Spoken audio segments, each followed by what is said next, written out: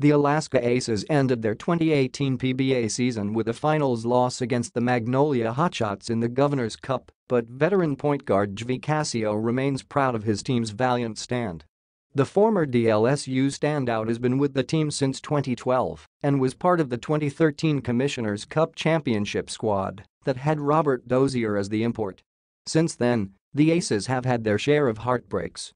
This includes losing to the San Miguel Beermen in the 2015 PBA Philippine Cup, where they lost after holding a 3-0 lead, better known now as the Beer-acle run. Hence, replicating the glory years of Alaska has been hard to do. But somehow, the team has shown promise with a young core of players this 2018 season.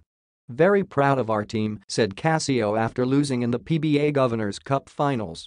"Siempre, I think that we're headed in the right direction from what happened ngog past conferences ngog parang panjat naman. So, we have to build on it and focus on that and prepare for the next season." The Aces showed they can compete even after trading Calvin Abueva to the Phoenix Fuel Masters. Vic Manuel got consideration for the PBA Governor's Cup Best Player citation, while young stalwart Simon Enciso, Carl Brian Cruz, Girantang are starting to blend in with the team. Casio was left impressed on how the Aces stood their ground, coming back from a 0-2 hold. But come Game 6, the battered Aces were not able to counter Magnolia's onslaught. "They're going to draw that punch, of course. Alam naman naming na on nila ng Game 7, so they really threw the first punch," said Casio. "Unfortunately, di kami naka-recover kagad. We tried to, but they played well buong game. They were making shots, although we were still on our rotations and they were making shots," he adds.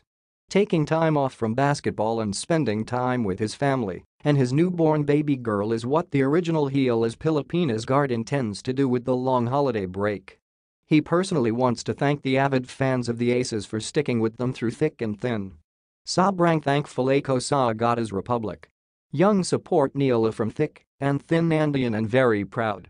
Just fell short pero we'll keep on going for them,"